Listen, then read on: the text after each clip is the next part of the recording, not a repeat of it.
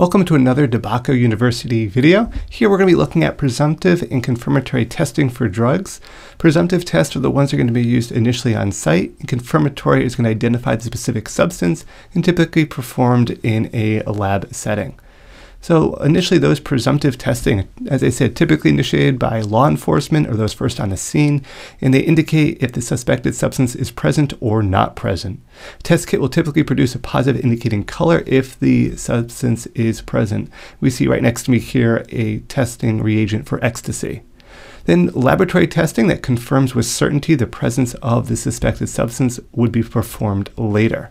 And just as a side note, that presumptive testing can also be performed at a laboratory setting as part of the analysis process to at least determine or justify what further tests should be carried out. And here we're looking at the presumptive test for the Duquenois reagent. Now the Duquenois reagent is a positive test, or would be testing samples of suspected marijuana or THC. The Duquenois test is conducted by placing a small sample of the suspected material, about the size of the tip of a typical pocket knife to give you an idea, inside a test vial, as we see here in the image above me. The deep blue-purple tint of the liquid indicates inside the vial indicates the test was positive for the cannabinoids present in the sample. Other THC-containing drugs such as marijuana, hash oil, and others will produce a light blue to dark purple reaction using the Duquenois reagent test. So again, this is just one example of a presumptive test.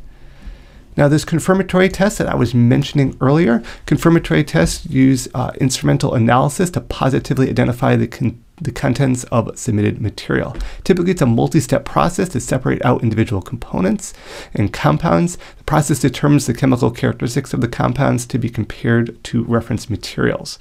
The goal is to make a positive identification, and this qualitative analysis helps determine what substances are present and if one or more of those substances is illegal. The reason why this is typically done at a laboratory setting is because it has a high degree of specificity. So we want to be sure we're being very clean, very sterile, and isolating. We're getting to identify the actual chemical profiles versus a presumptive test, or kind of like an up-down, positive, negative, a general idea, and then we would identify those specific substances with this confirmatory test performed in a laboratory setting.